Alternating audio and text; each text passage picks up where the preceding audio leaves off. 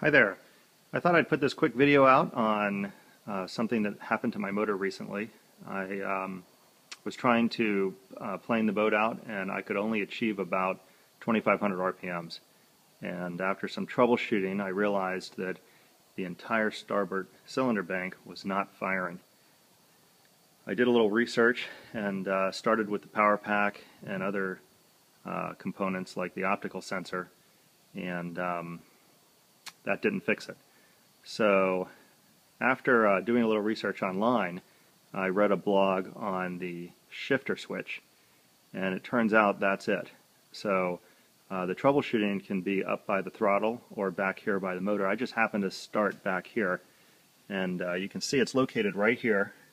It's got a black and yellow wire going into it, and you can see when I press down on it, it rides on a spring. And to tell you the truth, I really don't know what this is supposed to look like, or if it is missing a part, or what broke.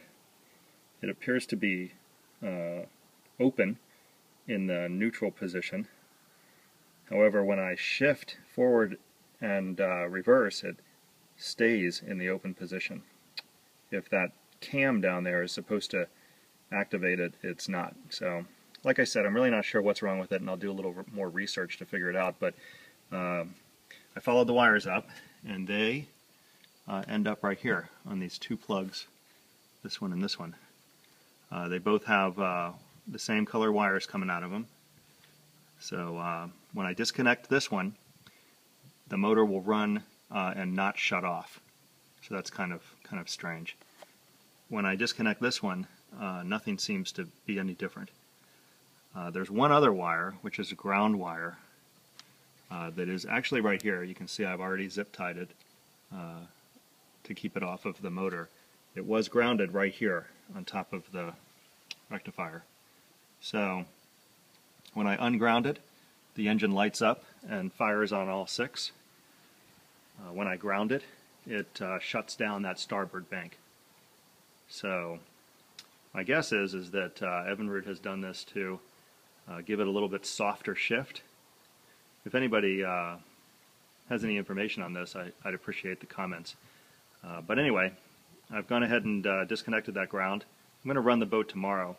I would expect it to run just fine and probably shift a little hard.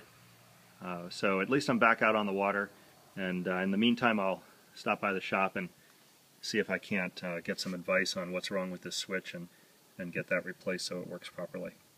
You know, another thing, this motor has really had a hard time starting lately, and I wonder if it only starts on 3 cylinders, and if that's part of the problem, because now it'll be starting on all 6. So we'll see. Anyway, if you have the same problem, I hope this video helps, and please leave a comment if you know a little bit more about this than I do.